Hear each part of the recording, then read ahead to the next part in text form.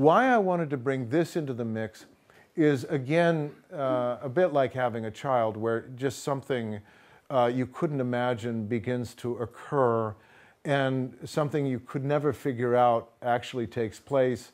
And this is why I feel this is so important for all of us, because this painting of mine, Phoenix Arise, which we see upstairs, which is 5 foot by 7 foot, and there's a print of it over there as clay, which is a little bit smaller, that when this was printed in card form and I dropped the cards, it mirrored itself. And I think that this is a moment when we begin to understand that art is never about the artist. It's always about different propositions of our greater humanity showing themselves through different voices, different artists. But it's actually the deeper mind. Because when this, and this again is an accident, when this mirrored itself, we suddenly see this relationship of the possibility of birth, or the yoni, that brings forth the sense that birth is not one or the other, but wholeness and wholeness, lover and beloved, coming together, mirroring each other. And from this, we will also begin to understand what the Maya are talking about, because the entire Maya system is based on the recognition of the fractal. The Tzolk'in, or what they call the holographic module, is based upon the fractal. What the fractal here is saying is that when we understand the first principle is creation, life, then we are dealing with wholeness. So wholeness reflecting wholeness, not partial reflecting partial. We find the possibility of life, of birth. And that's why when I put it together and it created, as we can see, and the Maya call it the loom of the Maya, but we see this holographic double helix DNA weave coming from a painting. And if we consider painting, painting is our first language. Painting is what we did in the cave. And this is why, when we understand, and why, optically speaking, like high definition, I don't know about you, it bothers me, because the eye does not see like that. It's very intimidating because everything's so clear. Because the way we compose an image optically in the brain is 5 different places. It begins with like sparkles in the eyes, basically is what we see. Then we will start to see how from that it will move into almost like Mondrian deconstructing the tree, you know, these different pieces, and then like Cézanne, until finally the eye composes it. And this is why art, as I say, is much more how we see rather than photography, interestingly enough. We actually see because we feel rather than, and this is why this relationship, as we can see with the slit eyes, do you see in the slit mouth?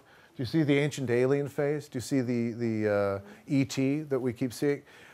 Why this became very important as well in seeing this alien face was it started to tell me, when we understand the art form of consciousness, we begin to trust the fact that essentially we have been developing across the ages. And what seems alien to us is actually our deep root system that, like a tree looking down into the ground, you can't see where you're growing into. You don't know you have roots.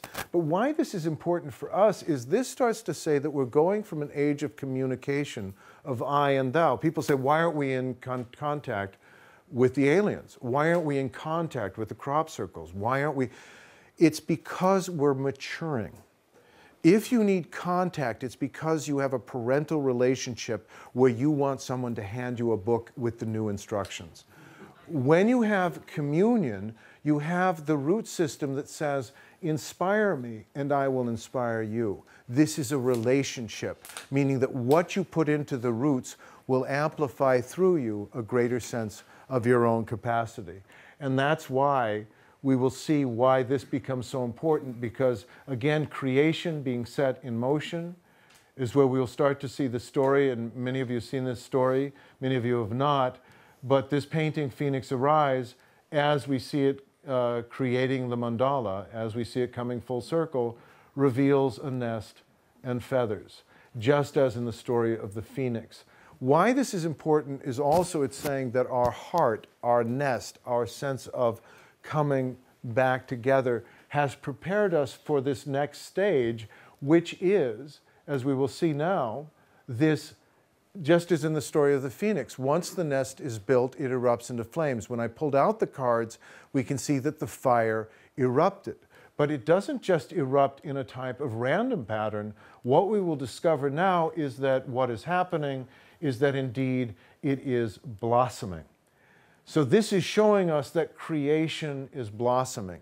Why this is also very important and why it relates to the Maya is that the fractal relationship here is essential, because it says that each aspect is in and of itself whole. It is the whole of creation. It is the one. But as it unfolds, it creates unique geometries, a unique blossom. And that's why we will see that the blossom is not just one, but as Jung said, we know from experience that the protective circle, the mandala, is the antidote for chaotic states of mind. The God image within us expresses itself as the mandala. So a painting is blossoming. It's showing us mandalas, and it's creating, as we can see, remarkably large and beautiful holographic blossoms. And we look at the center of each, and they're suns, S-U-N-S's.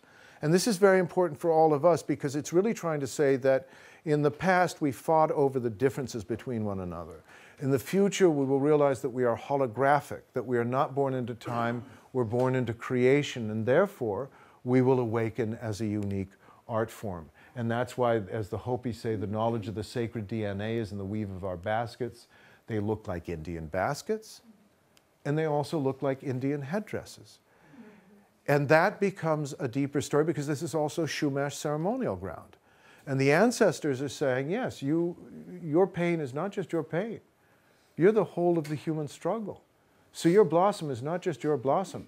You are the purpose for all of this. You know, we journey through you now. We meet with you now, here.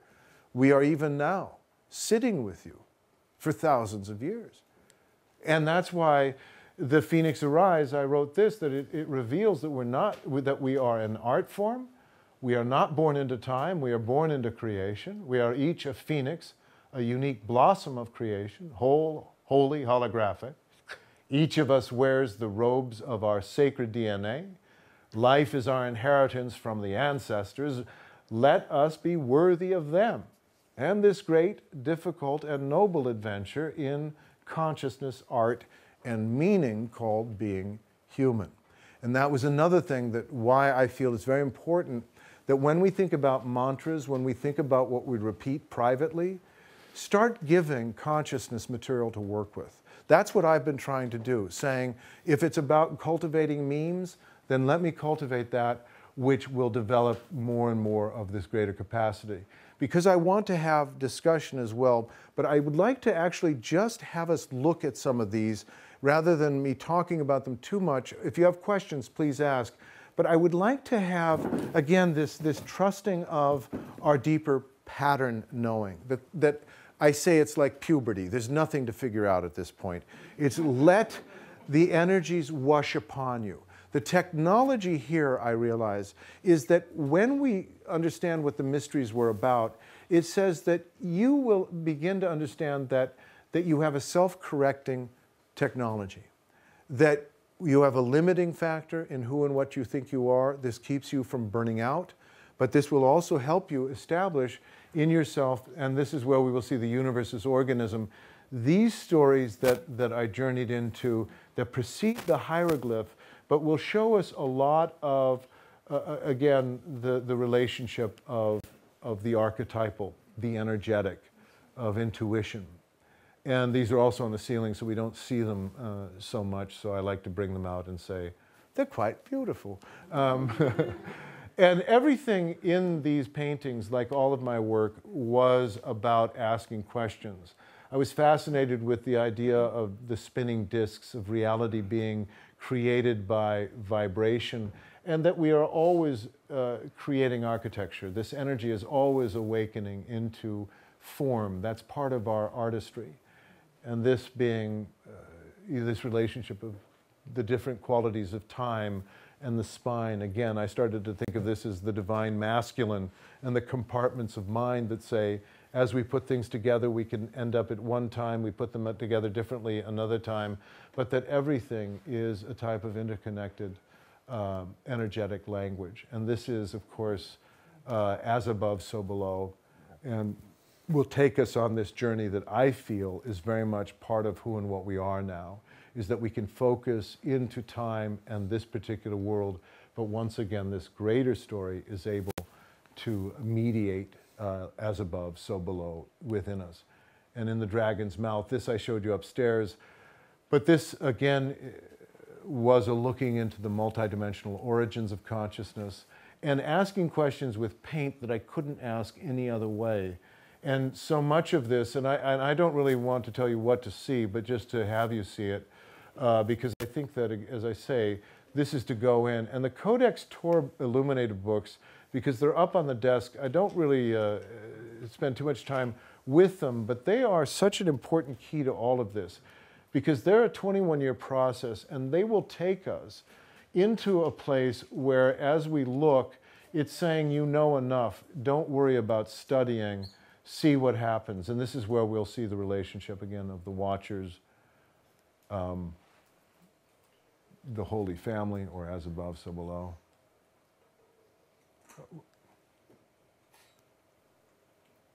Leigh, yes. You were saying this is Shama's sacred ground here? Yes, the Shumash, yeah, absolutely. This is the, and that's one of the things that, let me see why that happened. One of the things that I think is very important is that when we think about ancestral energy, when we think about the energy of environment, that part of what we are doing now, I believe, is to really try to honor the, and you'll see the stones at the end here, that we're so used to getting somewhere, that it's not here, it's there. But what we're going to find more and more, I believe, is as we start to let our energies interface with these ancients or these ancestors, that it's not really I and thou, but much more of a sense of we are here as well. Dance with us. Do you know that sense of celebration? So that's what I'm finding. And this, but I'll just go through these. Let me sit down here.